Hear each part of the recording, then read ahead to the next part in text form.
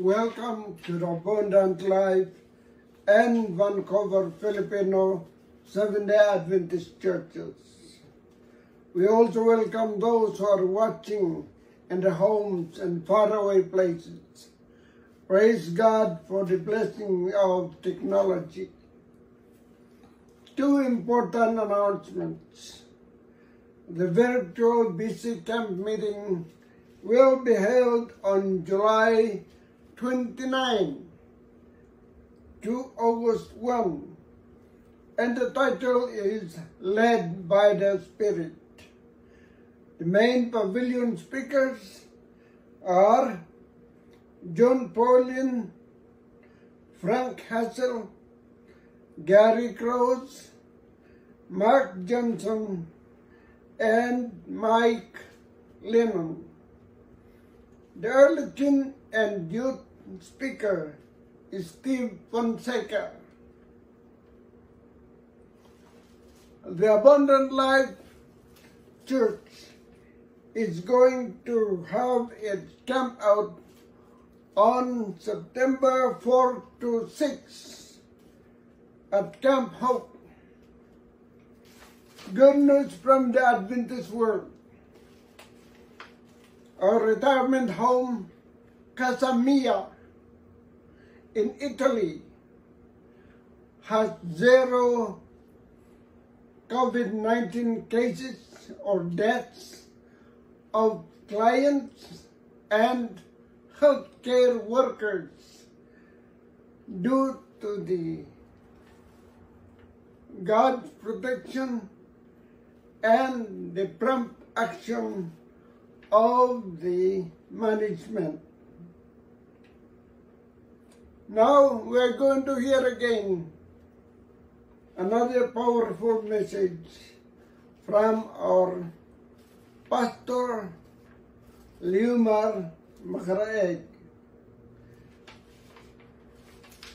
Turn your Bibles to Psalm 122, verse 1. Says, I was glad when they said to me, let us go into the house of the Lord.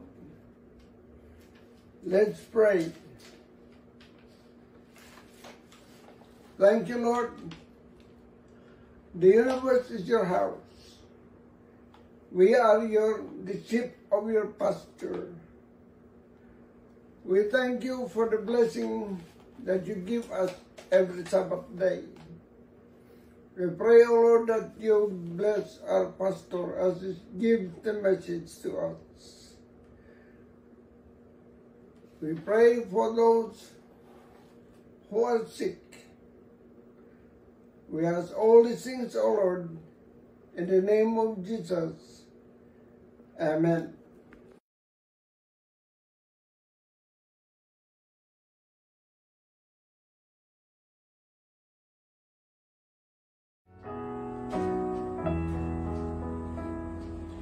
It's so sweet to trust in Jesus and to take Him at His word, just to rest upon His promise and to know that's in the Lord.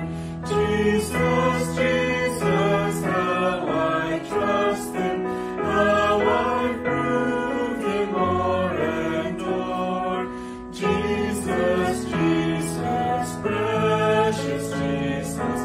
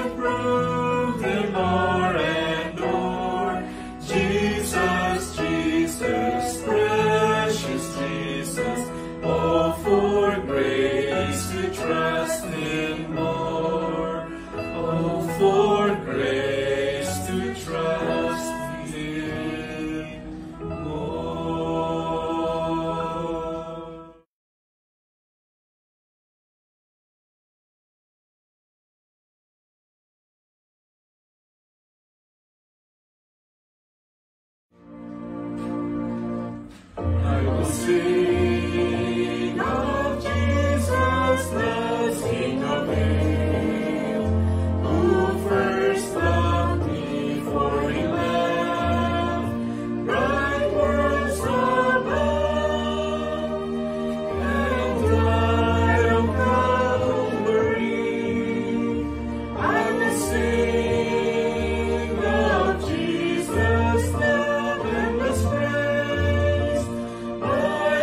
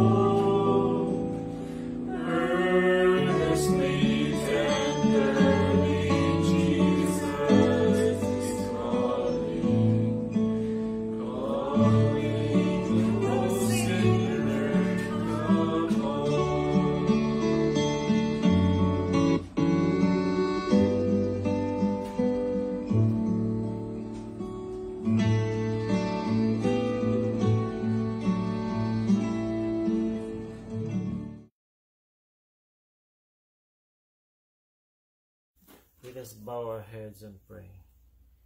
Dear Heavenly Father, our Creator, our Redeemer, we humble ourselves to you this holy Sabbath day. We thank you, Father, that you gather us virtually to give you praise and thanksgiving. Thank you for protecting us every day so that we can continue to work and provide for our family. Thank you, God, for sustaining us every day. I lift up to you our brothers and sisters who are sick. May you continue to touch them and heal them, O Lord. May you bless these tithes and offering for this Sabbath day. Help this offering to use for the furtherance of your service. I pray that you bless Pastor Leomar Macaraig as he will going to share your holy words to us. Forgive us, O Lord, for all our iniquities. Cleanse our hearts and minds, so that we are worthy to receive your message this morning. We ask in the loving name of Jesus. Amen.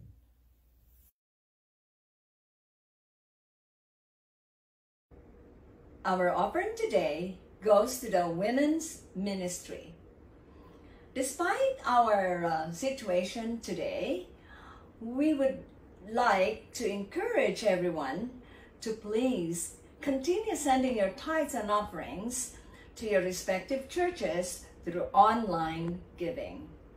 Go to your website, Vancouver Filipino SDA Church or Abundant Life SDA Church, Surrey. Make sure you include Surrey as there are other churches named Abundant Life. Once you are on your website, click on the online giving, then follow the instructions. We find it very convenient to do online giving. We have been doing it since 2011. At the end of the year, we review the total tithes and offerings we have sent for our guide for the year. Any questions on online giving? Ask your respective treasurers, Roger McSullin for Vancouver Filipino and Luningning Waro for Abundant Life Church. Let's bow our heads for prayer.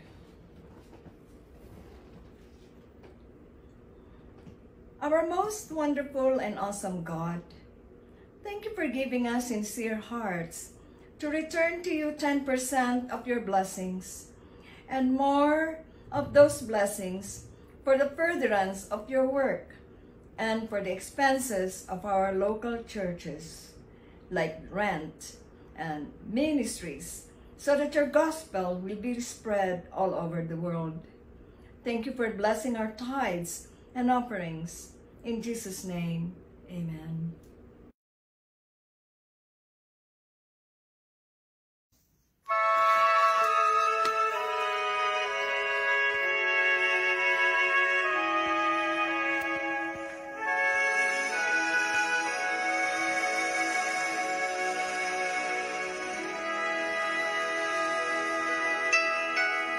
Until we give you first place, until we let you begin to fill us with your spirit, renew us from within. Nothing matters, nothing's gain without your holy presence. Our lives are lived in vain.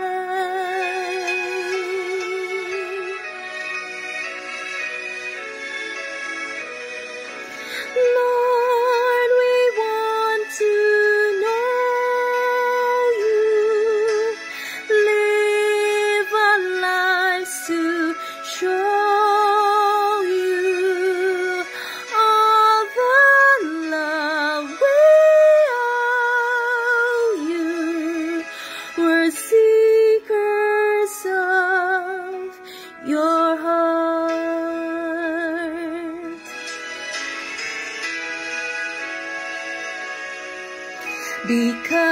your heart was broken because you saw the need, because you gave self freely, because of Calvary.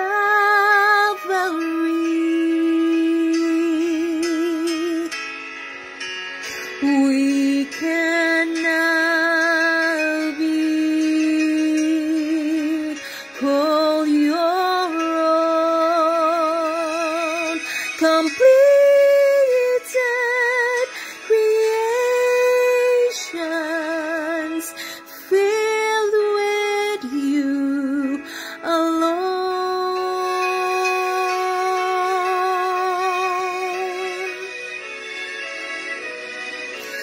Lord, we want to know you, live our lives to show you all the love we owe you. We're seekers of your heart. Lord, we want to know you, live our lives to show you all the love we owe you. We're seekers of your heart.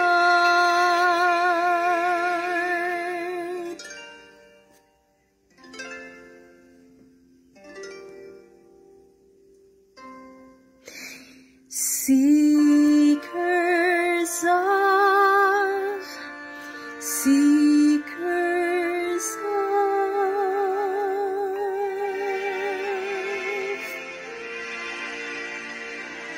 your heart.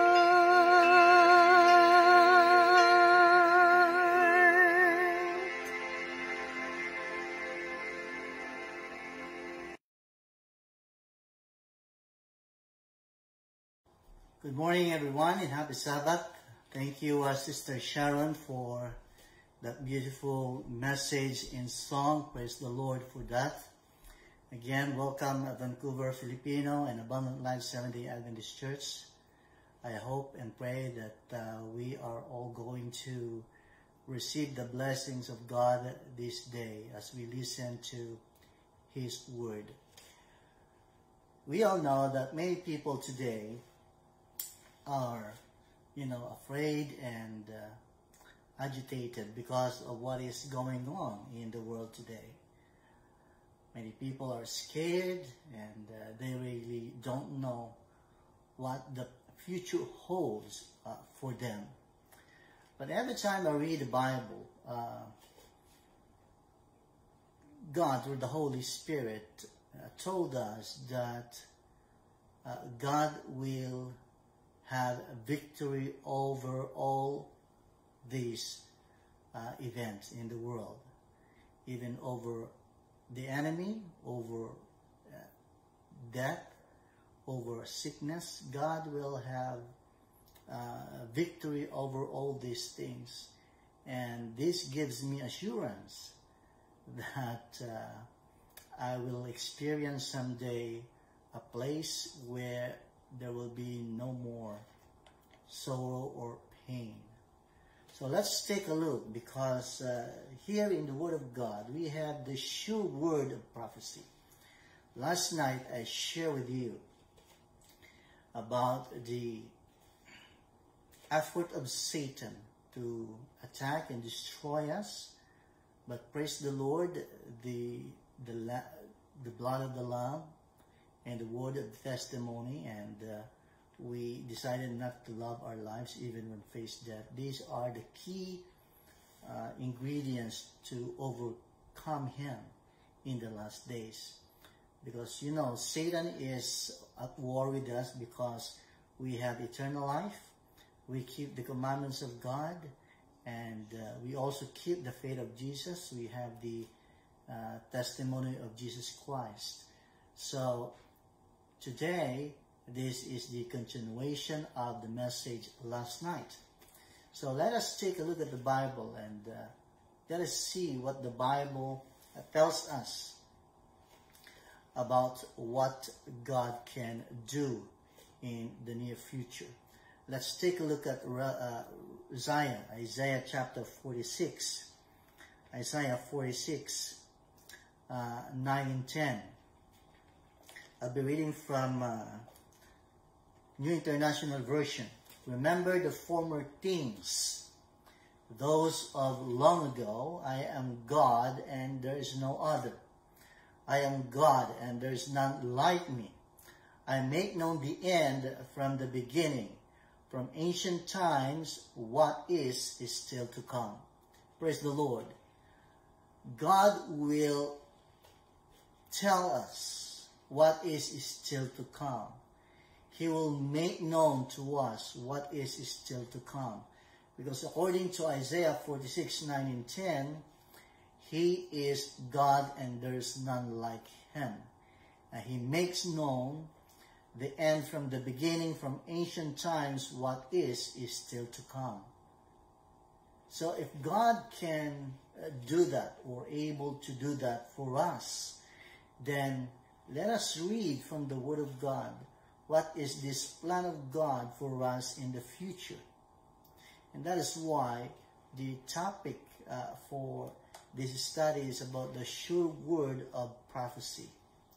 So yes, we have a God that can, show the future for His people. Again, God used ordinary people in the Bible, all right? Sometimes the shepherds, sometimes, ordinary men, ordinary men who became a king, and some are prophets. So let's take a look at Amos chapter 3, verse 7. Surely the Lord God does nothing unless He reveals His secret to His servants, the prophets. In other translation, unless He reveal His plan to His servants, the prophets. So you would see here, if God is able to reveal the future, He will use many means. And one, according to this passage, is this. He will use prophets to reveal His secrets. And the Bible called this servant or this prophet as His servants. They are the servants of the Lord. So let's take a look again. Numbers 12 verse 6. Okay. And He said, hear now my words. If there be a prophet among you, I, the Lord, will make myself known to him in a vision and will speak to him in a dream. So these, I think, are the ways that God can or could use to reveal His plan, not only His plan, but Himself, okay, to His servants, the prophets, through a vision, and He will also speak to him in a dream. As you can see here, when we look at the Bible and try to understand the will of God for us, you will find out that the prophecy of the scriptures is not a man-made prophecy or man-made interpretation.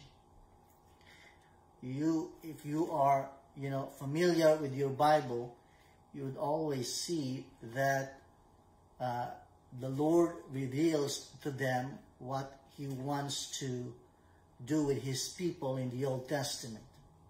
Now, in the New Testament, when Jesus Christ, was about to be crucified, He discussed some important things in Matthew chapter 24 about the last days.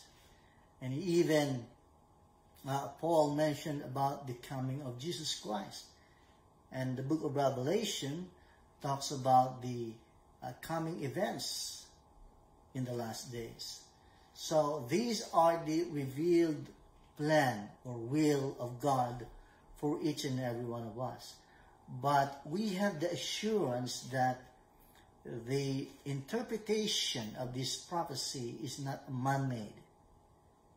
Okay? It is not devised by human mind, but rather, according to the Bible in 2 Peter chapter 1, verse 19, and I will read from King James Easy Read Bible, it says, "We have also a more sure word of prophecy, whereto you do well that you take heed as to a light that shines in a dark place, until the day dawn, and the day star arise in your hearts." So in here, we have this sure word of prophecy. And Apostle Peter says, you need to pay attention to that as to a light that shines in a dark place. Meaning this sure word of prophecy will guide us, okay, in a dark place. As if this is a light that will guide us in a dark place. This is a sure word of prophecy. Now verse 20 says, "Knowing this first, that no prophecy of the scripture is of any private interpretation. For the prophecy came not in old time by the will of man, but holy men of God spoke as they were moved by the Holy Spirit."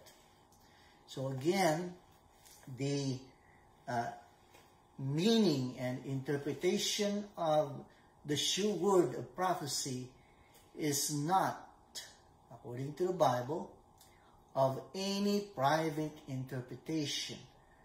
But these holy men of God spoke as they were moved, or in other translation, carried along by the Holy Spirit. They were guided, they were moved, they were inspired by the Holy Spirit.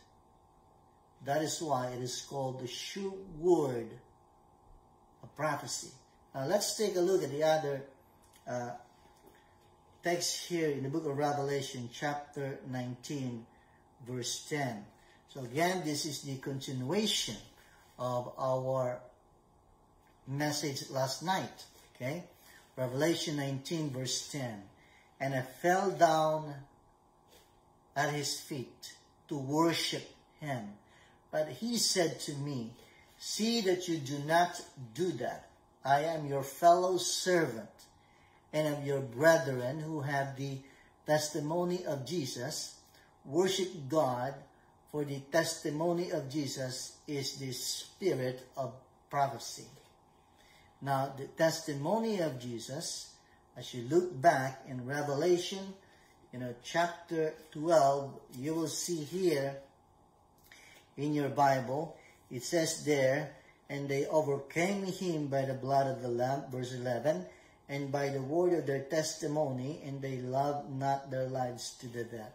Since they have this testimony of Jesus, these people were willing to share this testimony. And as they share this testimony of Jesus, it became their testimony, okay, about Jesus. So as you can see here, while we are sharing our experience with Jesus, we are telling to the world that we are his servants and we are his people. So, and that is why he said, for the testimony of Jesus is the spirit of prophecy here in the book of Revelation 19, verse 10. So it's about the prophecy of Jesus, or the prophecy about Jesus Christ here in the book of Revelation. It is, well, Revelation 1:1 says, the revelation of Jesus. It is the revelation of Jesus, okay, or about Jesus, that he shows to his servants John, what will take place in the near future. So the book of Revelation are the revealed events of Jesus Christ about the near future. And if we follow these events, Peter said this is a sure word of prophecy. Okay? And because we are part of the remnant church, we have this spirit of prophecy. So let's take a look at Revelation 12:17. The dragon was angry with the woman and went to make war with the remnants of her seed, which keep the commandments of God and have the testimony of Jesus Christ. So they have the testimony of Jesus Christ, or the spirit of prophecy. Okay? So when you take a look at the Bible and open the book of Revelation and open the book of Daniel, you would see there the grand plan of God for all human beings. And God is calling people, okay, to prepare them for the last battle.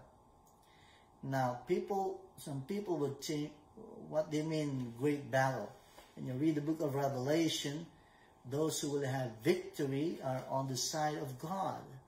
And God is calling you to be part of His group of people in the last days. Because their leader, okay, the Lord and Savior and God, conquered death. Jesus Christ overcame the world.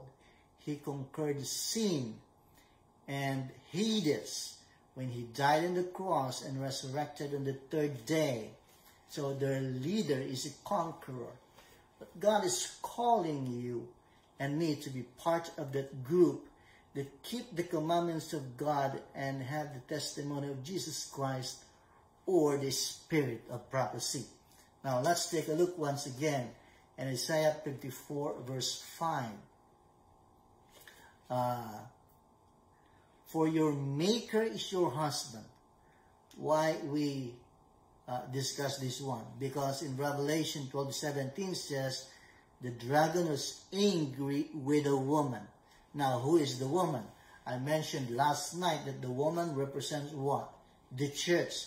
But where is the biblical evidence for that? Now, I'll give you the biblical evidence. Isaiah 54 verse 5, and I'll be reading from New King James Version. For your maker is your husband. He was talking to the people of God. Your maker is your husband. The Lord of hosts is His name. And your Redeemer is the Holy One of Israel. He is called the God of the whole earth. So, if the maker is the husband, then God's people represents the bride, the church, the woman. Okay? There's another passage in Jeremiah 3:14. Return, O backsliding children, says the Lord, for I am married to you. I will take you one from a city and two from a family, and I will bring you to Zion. Again, this represents the woman, because the Bible says, for I am married to you. God's people represents the bride or the woman. There's another passage in Hosea chapter 2, 19 and 20. This is from New Revised Standard Version. And I will take you for my wife forever. I will take you for my wife in righteousness and in justice, in steadfast love and in mercy. I will take you for my wife in faithfulness, and you shall know the Lord. So once again, God's people in the Old Testament represents what? The bride, the woman. Okay? So, another passage now in the New Testament in 2 Corinthians 11 verse 2. I'll be reading from New International Version. I am jealous for you with godly jealousy. I promised you to one husband, to Christ, so that I might present you as a pure virgin to him. So again, the Corinthians believers, according to Paul, he said that, I quote, I promised you to one husband. So the believers in Christian era, again, the same in the Old Testament, continuation of God's people, they were present as a woman to church. Another passage in Ephesians chapter 5, verse 25 to 27. Husbands, love your wives, just as Christ loved the church and gave himself up for her, to make her holy, cleansing her by the washing with water through the word, and to present to her himself a radiant church, without stain or wrinkle or any blemish, but holy and blameless. So husbands, love your wives, just as Christ loved the church. Now, look at the statement of Paul in verse 32. This is a profound mystery, but I am talking about Christ and the church. So, yes, when you go back to the book of Revelation, in chapter 12, verse 17, the dragon was angry with the remnant of her seed, which keep the commandments of God and have the testimony of Jesus Christ. So the woman in the book of Revelation chapter 12 represents the church. And the church, according to this passage, has a group of people, remnant, called remnant, the remnants of her seed. And it was identified here. Who are those people? They are the people, according to this passage, which keep the commandments of God and have the testimony of Jesus Christ. Praise the Lord that I am now part of God's remnant church. Praise the Lord that my brethren, my brothers and sisters are part of God's remnant church. Now in the New Testament, who built this church? It is none other than Jesus Christ. Okay? Let us take a look in the book of Matthew, chapter 16. And you will see there the statement of Jesus Christ. Matthew chapter 16, beginning from verse 15. He says to them, well, let's start with verse 13. When Jesus came into the coast of Caesarea Philippi, he asked his disciples, saying, Whom do men say that I, the Son of Man, am?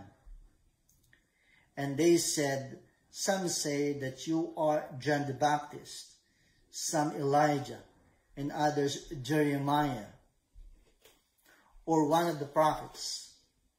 He says to them, But whom say you that I am? And Simon Peter answered and said, You are the Christ, the Son of the living God. And Jesus answered and said to him, Blessed are you, Simon Bar-Jonah, for flesh and blood has not revealed this to you, but my Father which is in heaven. And I say to you, and I say also to you, that you are Peter, and upon this rock I will build my church, and the gates of hell shall not prevail against it. So, the one who established the church is none other than Jesus Christ in the New Testament. Okay? It is his body. It is his church in the New Testament. And we are part of God's remnant church in the New Testament. How about the church in the Old Testament? Again, here in the book of Acts chapter 7, verse 38, this is he that was in the church in the wilderness, with the angel which spoke to him in the Mount Sinai, and with our fathers who received the lively oracles to give to us. So the church in the Old Testament is called the church in the wilderness. Who established the church? It is God from the very beginning. Okay?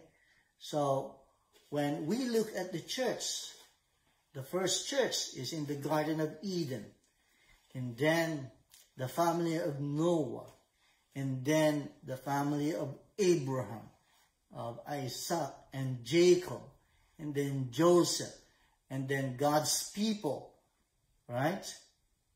And God established them in the land of promise. Okay, he led Joshua to lead them into the land of promise, but Joshua died, okay, there, and God established judges during the time for God's people. And after that, you know, God's people asked for a king, and they chose Saul, the first king, and then David, and then God established his kingdom with David.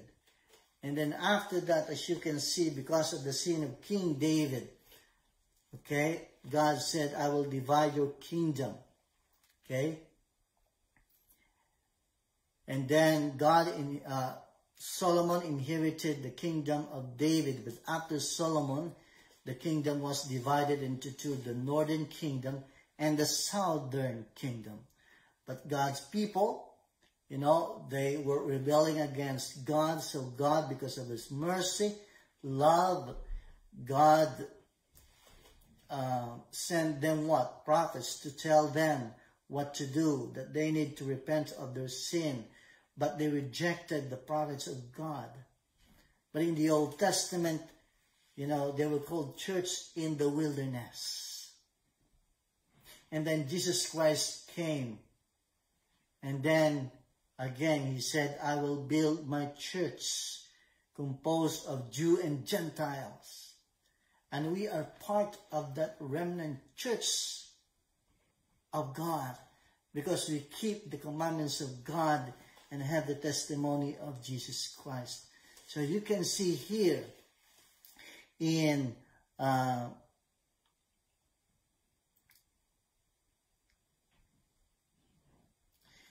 Ephesians chapter 5, verse 32, Paul used this relationship of husband and wife, and then Christ to his church. And that's why he said, this is a profound mystery. But I am talking about Christ and the church. And we are part of this church. We are the true church of God. What is the other sure word of prophecy that you can see here in the book of Revelation chapter 12? Revelation chapter 12. Let's open our Bible to Revelation chapter 12. Okay? Look at what happened here. Verse 11, they overcame him by the blood of the Lamb and by the word of their testimony, and they loved not their lives to the death. Therefore rejoice, O heavens, and you that dwell in them. Woe to the inhabitants of the earth and of the sea, for the devil is come down to you, having great wrath, because he knows that he has but a short time. And when the dragon saw that he was cast to the earth, what did he do? He persecuted the woman. He persecuted the church, which brought forth the man-child.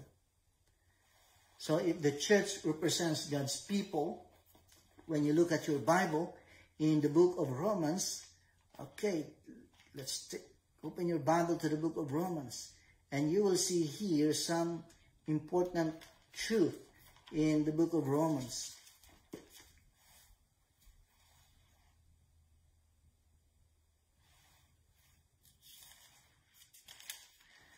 Okay? Romans chapter 9. I say the truth in Christ Jesus, I lie not. My conscience also bearing witness in the Holy Ghost, that I have great heaviness and continual sorrow in my heart. For I could wish that myself were accursed from Christ for my brethren, my kinsmen, according to the flesh, who are what? Israelites, to whom pertains the adoption and the glory and the covenants and the giving of the law and the service of God and the promises, whose are the fathers and of whom, as concerning the flesh, Christ came, who is over all God, blessed forever. Amen. So, you see, the people of God, the Israelites, according to verse 5, came, Christ. Okay? So, when you go back again to Revelation chapter 12, you will see here, Revelation 12, then the dragon saw that he was cast to the earth. He persecuted the woman, the church, which brought forth the man-child. And to the woman, or the church, were given 2 wings of great eagle, that she might fly into the wilderness. So the word here in verse 13, here in King James Easy Read, he persecuted the woman. As you all know, in our church history, the woman fled and used wilderness to continue the worship of the true God. And here, the time was mentioned in verse 14, into her place where she is nourished for a time and times and half a time from the face of the serpent. Okay, we will go back again later on this topic because I'd like to share now about the sure word of prophecy.